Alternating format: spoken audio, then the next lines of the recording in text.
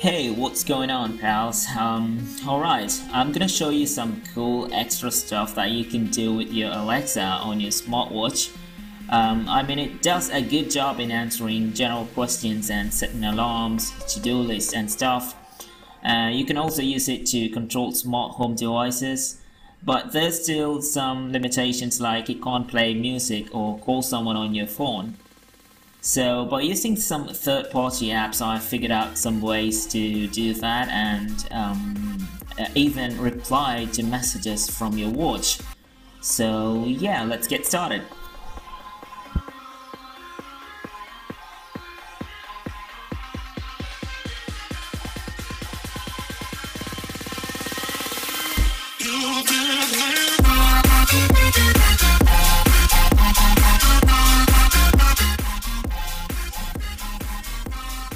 So assuming that you have already installed Zep and Alexa app on your phone, you're going to need Tasker and some of its plugins like Auto Voice to recognize custom voice commands and Auto Contacts to make custom calls from your watch, and Auto Notification to send replies to messages. Next, you have to open the Alexa app and go to Skills and Games. Then search for Auto Voice, and then you have to link your Alexa account with Auto Voice. I've done it already, so I don't have to do it again. Yeah, alright, so we're good to go. Now let's set up Quick Reply. For that, we have to open Tasker and create a new profile, Event Auto Voice Recognized, and configure, and choose the commands that you wish to receive through Alexa. Reply something. Okay, replying something. Now you have to replace the something with a variable. Reply. Click yes, finished. And go back to Tasker, save it, create a new task,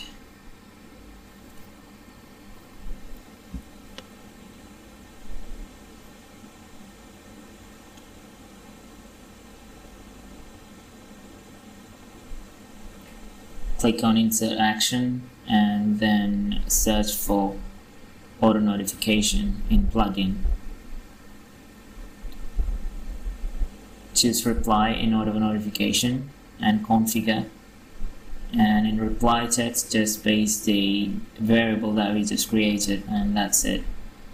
So when you receive a notification on your watch from a messaging app like WhatsApp, you could head over to Alexa and you have to start the command with ask Auto Voice to, so that it'll be sent to Tasker through Auto Voice and then reply with our custom message.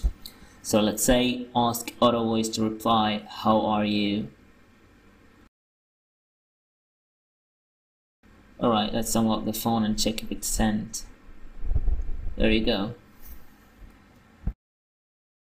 Now head back to Tasker, create a new profile, Event Auto Voice Recognized.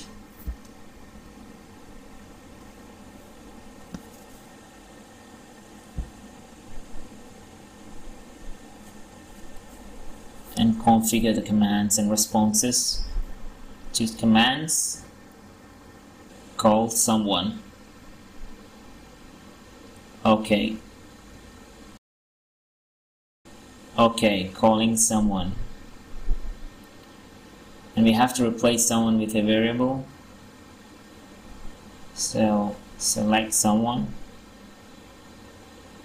click create variable. Contact name. Click yes, click finished, and then you have to go back to Tasker,